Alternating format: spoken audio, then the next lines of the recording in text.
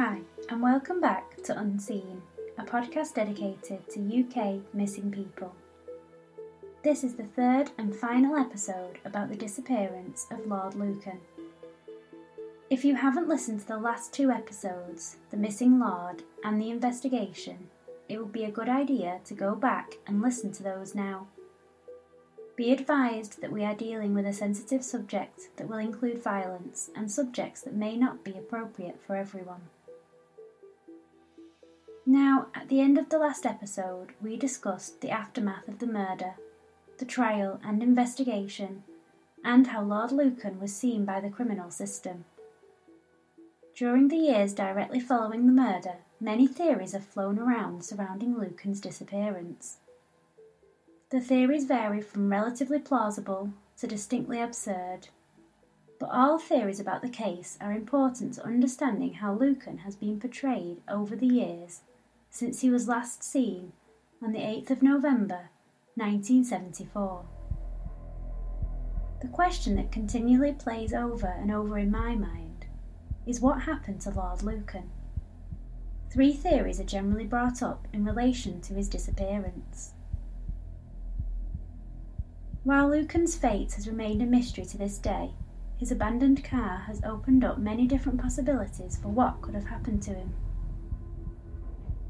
One of the prevailing and least bizarre of the theories surrounding the case is that Lucan simply died or killed himself after leaving his car. This was a theory shared by the superintendent in charge of the case, his wife Lady Lucan, and some of the people closest to Lucan straight after the incident. Detective Chief Superintendent Roy Ranson initially thought that Lucan had done the honourable thing and fallen on his sword. Lucan's friend John Aspinall also believed that the Earl was guilty of the murder and was, quote, 250 feet under the channel. In a similar way, Lady Lucan believed that her husband had killed himself, like the nobleman that he was. While Roy Ranson and John Aspinall did not stick to this one theory of the case themselves, it was a belief that many had, seeing as they could not see a way that Lucan would have been able to hide with the amount of coverage of the case, both nationally and worldwide. Having a look at the area in which Lucan left his car, Norman Road in New Haven, it is easy to see where John Aspinall got his idea that Lucan was in the English Channel. For those not familiar with UK geography, you can have a look on Google Maps and see whereabouts Lucan left the car in relation to the English Channel. New Haven is a port town situated between Eastbourne and Brighton, and the port leads directly into the English Channel. Norman Road, where the car was left, is situated merely 5 minutes drive or 20 minutes walk to New Haven Harbour, and would have been easy to get to from that location. There is no question that Lucan found himself in a dire situation and would have felt backed into a corner. But the problem with this theory is, where is his body? Would it not have appeared in the time after his disappearance? And how would he have killed himself? The only objects that were found in the car were the lead pipe bandaged with surgical tape and a full bottle of vodka. Neither of these things could be plausibly used in a suicide attempt. It cannot be ruled out, however, that Lucan had had things inside the car when he had made his escape that he had taken with him and were still unknown to police. It is common knowledge that up until her death this year, Lady Lucan was convinced that her husband had committed suicide. In the months directly after Lucan's disappearance, another theory became apparent. Lucan had disappeared to another country using a new identity. In Australia in 1974, reports of a smartly dressed, well-spoken man putting money into the bank using two different names and reading English newspapers was called in to Melbourne police. These leads seemed promising, and the police began to believe that they may have found Lucan. This seemed plausible as well, as Interpol had stated that they had reason to believe that Lucan could be in Australia. The Australian police requested pictures from Scotland Yard of Lucan for comparison to the man that they had found. The police staked out the flat where he was living. However, when they made entry to the property in December 1974, they realised that they had not found Lucan, but a British Member of Parliament called John Stonehouse. The interesting part of the story, however, was that John Stonehouse had apparently died in Miami on the 20th of November 1974, almost 2 weeks after Lucan had gone missing. He was found to have faked his own death by leaving a pile of clothes on a beach in Miami and disappearing under a fake name. Due to the proximity of time to Lucan's disappearance, John Stonehouse was under scrutiny, as he appeared to be a British man hiding his identity. Stonehouse had been living with his mistress and secretary, Sheila Buckley, while in Australia, and after being arrested, he was brought back to the UK in disgrace. It was later decided that Stonehouse struggled with depression due to an investigation into the activities of his companies, and had decided he wanted to live as a normal citizen. This led him to fake his own death and gained him a 7-year sentence in prison for fraud. It was later discovered in Downing Street papers that Stonehouse had also been a paid spy for the Czechoslovakian government from 1962 and gave information about government policies and aircrafts. This information was not released earlier, as there was no real evidence to convict him. John Stonehouse died in 1988 without having faced the rumours of being a spy. While this arrest did not result in finding Lord Lucan, it did show people that it was possible to disappear and get a new identity. The theory that Lucan was alive and using a new name would be prevalent in the years after the disappearance, despite this false start. In the years following, more sightings of Lucan would be reported. Some of the earlier sightings led the police to France, Colombia, and Africa. The search for Lucan was now international, and lots of people were interested in his apprehension. It was a subject that became a worldwide fascination for the public, but this came with the problem that Lucan was apparently being sighted in all sorts of places, and this took up a lot of police time. In 1982, the Scottish bounty hunter John Miller, famed for apprehending the train robber Ronnie Biggs in 1981, claimed to have found Lord Lucan in a small town in Venezuela.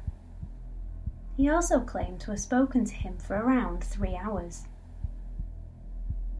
According to Miller, Lucan explained that he had not killed the nanny, and if he had done, why wouldn't he have killed his wife too?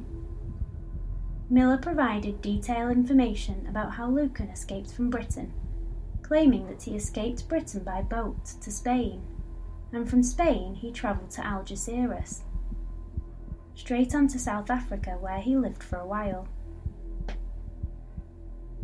From there he then travelled to Paraguay, and then on to Venezuela. Miller also provided a description of Lucan's living conditions and described him as living in squalor in a shack, but was looking remarkably fit.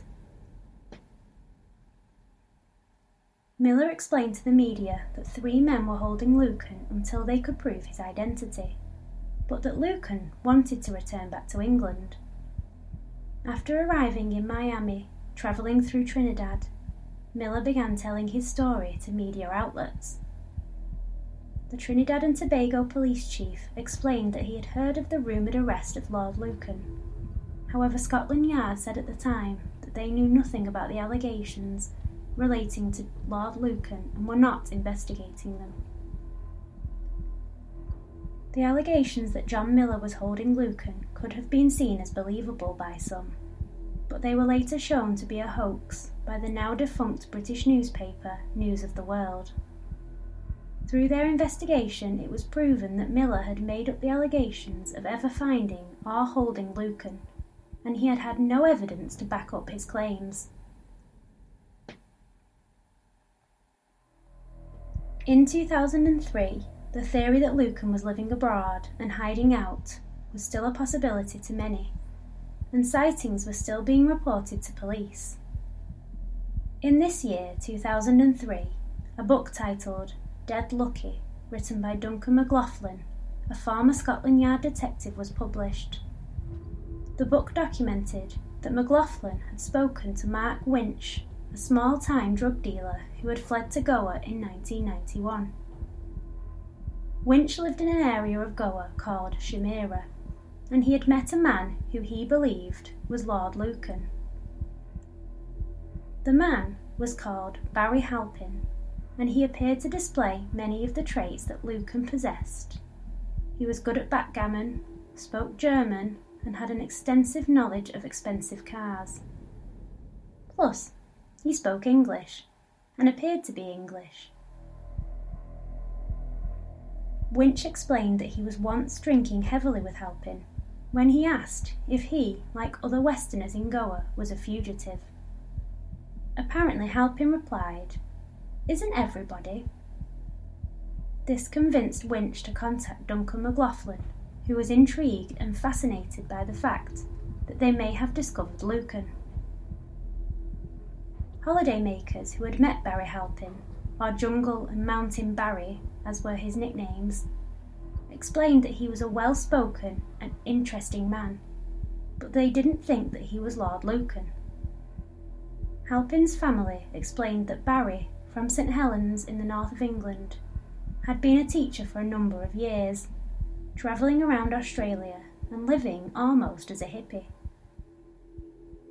While living in Goa, he was homeless and often could be found in many of the bars in the area. Barry Halpin was listed in a Goa newspaper as dying in 1996. Duncan McLaughlin believes in his book that Barry Halpin was in fact Lord Lucan, and that Lucan had taken on Halpin's identity, possibly after Halpin had already died.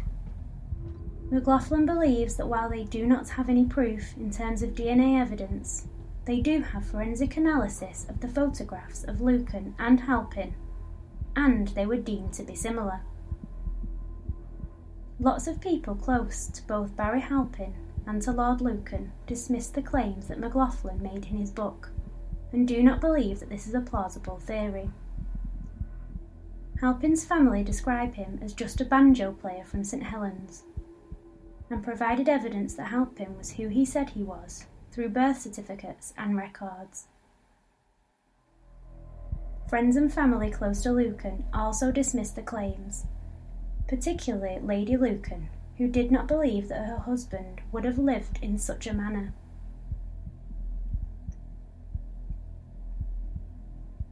In recent years, the theory that Lucan's distinguished friends helped him to escape Britain has gained more popularity as a theory in his disappearance. The theory that Lucan had fled to Africa was not a new theory, but it wasn't until 2012 that the secretary of Lucan's friend, John Aspinall, came out with a story of her own. The secretary, who had assumed the name Jill Findlay, explained that she had been invited into meetings with her boss and James Goldsmith, the millionaire businessman, who discussed letting Lucan see his children from a distance. To do this, the secretary had to book tickets for the children to Africa. She explained that she booked flights on 2 different occasions between 1979 to 1981. She knew that the children would have visited Kenya and Gabon. She was concerned about what the opinion of her would have been, and therefore she did not come forward with the information. But in 2012, she assured Scotland Yard that she would be willing to give a statement. This was corroborated by the fact that during the 1980s, when the investigation was being treated as a cold case, the information given by informants in Africa was that there had been sightings. George Bingham, Lord Lucan's son, believes to this day that this is incorrect, and that he had never been to either of those places in Africa. While Susan Maxwell Scott, the last person to see Lucan, did not mention Africa, she did mention that she believed Lucan's circle of friends had financed him to leave the country. Maxwell Scott, however, explained that she thought he had been killed by this high-profile group when the search for him became too large, believing him to be too much of a burden to keep hold of. So, what do we really know about Lord Lucan? It is clear that there is a lot of speculation surrounding his disappearance, but the truth is, there is little in the way of evidence. The facts we do know is that straight after his disappearance, the bankruptcy of his estate continued, and the creditors were told that he had unsecured debts of £45,000. The family silver was sold in 1976 for £30,000, and the Lucan family trust repaid the other part of the debts. Lucan's family were given probate of his estate in 1999, but no death certificate was issued. At the time, his son George Bingham was refused the right to take his father's title and seat in the House of Lords due to the fact that he had not been declared legally dead. In 2016, following the Presumption of Death Act 2013, which allows persons to apply to the High Court to declare a person dead, George Bingham put in another request to have his father declared dead. This went through the courts and was approved on the 3rd of February 2016. George Bingham then officially became the 8th Earl of Lucan. It is important to note that his son was affected by being in the house that night and by his father's subsequent disappearance. He maintains that he does not believe that his father would have pre-planned an attack in their house, knowing that his children could walk down the stairs at any moment and see the incident. He also states that his father loved them very much and wouldn't have been able to bear it. The children lived with their mother until 1982, when all custody was given to their aunt and uncle, Lady Lucan's sister Christina and her husband, William Shand Kidd. Lady Lucan, up until her death this year, has also dismissed any theories of her husband living abroad, and that this would not have suited him, and has maintained her theory that he committed suicide not long after the crime. She continued to tell the same story of the incident throughout her life, and did not entertain any other theories on the case. The disappearance of Lord Lucan is an infamous case that captured the nation and the entire world with its twists and turns, and for many, it will continue to be an important case of someone vanishing completely without a trace. This is where the 3rd episode about Lord Lucan ends. We hope you enjoyed these episodes, and we just want to thank everyone who has reviewed us on iTunes and engaged with us on Twitter and Facebook. Please contact us at The Unseen Podcast on Twitter and on Facebook. In future episodes, we hope to include some stories from the public, so if you have a loved one who is missing, or just a story you find fascinating, please send them in to us, either on Twitter, Facebook, or at our email address, theunseenpod@gmail.com. Until next time, I'm Caprice, and this has been Unseen.